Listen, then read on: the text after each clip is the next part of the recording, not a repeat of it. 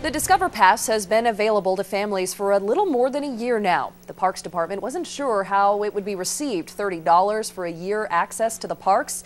But as we're finding out tonight, it's allowing parks that were once closed to reopen. KXLY4's Anusha is live in studio tonight with the story. Such good news. Yeah, and the people who are in charge of Dragoon Creek Campground near Deer Park are very excited because for the first time in 4 years, the campground is now open to the public. This first happened in May, and the main reason is the Discover Pass.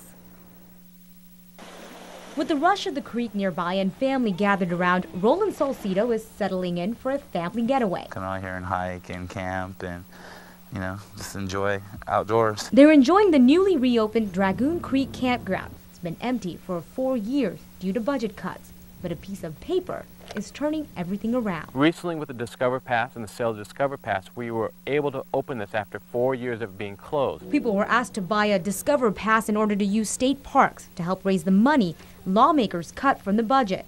Enough people did so, raising the funds to open the gates at Dragoon once again. We get people from all walks of life, from all over the country, all over the world. They all come in, they all have a nice story to tell. The same pass is now security for Riverside State Park. It's either have the Discover Pass or close the gates or lose services. Ranger Maurice Hempel estimates 1 in 20 people are still reluctant to buy it. The rangers are out checking. If you're caught without a Discovery Pass, you face a $99 infraction.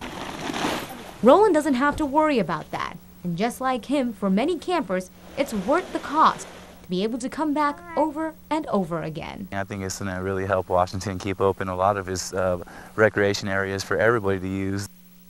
And this pass sells for $30 a year, and after transaction fees is $35, and that's good for 2 cars. You can also get a daily pass for $10, but to camp at Dragoon, all you need is the Discover Pass.